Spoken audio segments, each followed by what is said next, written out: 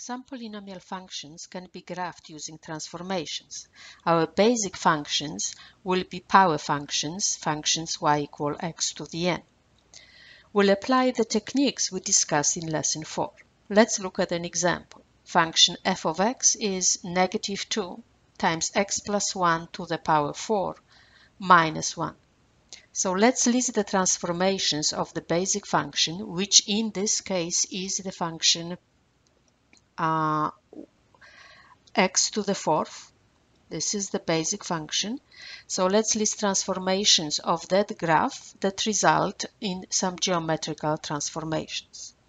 So starting with the basic function, then we are looking for the shift left and right. And we have 1 here. So we'll add 1 to the x and raise it to the power 4. So that means we have to shift left by 1. The next transformations that we look for are horizontal compresses and stretches. There are none here.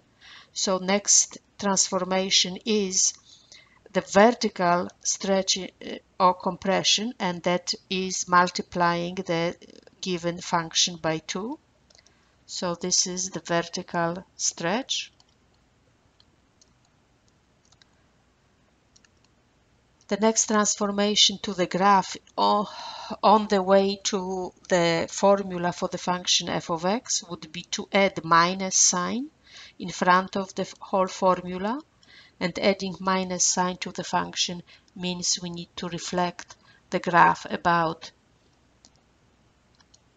the x-axis. And finally, we have to subtract 1 to obtain the formula for the function. So we have to subtract 1 from the previous one, and that means we need to shift the graph down by 1. So let's start graphing a basic function. The basic function is x to the 4th. So again, we have 0.11, 0.00, negative 1 and 1. 2 and 16 will not fit on the graph, so we'll draw that basic function. This is y equal x to the 4th. This is the first graph. Next, we'll shift that graph to the left by 1. 1 unit is 1 square, so I will move everything by 1 to the left. So the point negative 1, 1 moves to the negative 2, 1, 0.00 to negative 1, 0.11 to the 0, 1. And here is the graph of the second function x plus 1 to the 4th. Then I will graph the third function, which is the vertical stretch. The stretch is 2 times, so it means y coordinate of each point on the graph is multiplied by 2. 0, 0 stay, negative 1, 0 stay where it was. 0.01 will be now 0.02. Point negative 2, 1 will be point negative 2 and 2. And the graph will be stretched vertically by a factor of 2. So this is my third graph. Then I need the graph of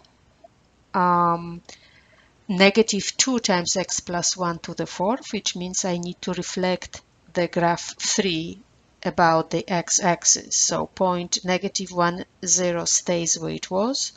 0.02 reflects to become 0.0 negative 2, and point negative 2 becomes the point negative 2 negative 2, and we draw the reflected graph. And this is the graph of the function negative 2 times x plus 1 to the 4th. And finally, what we have to do is the shift down by 1. So again, every point is moving down by 1. The whole graph is going to move down by 1. And this is the final graph.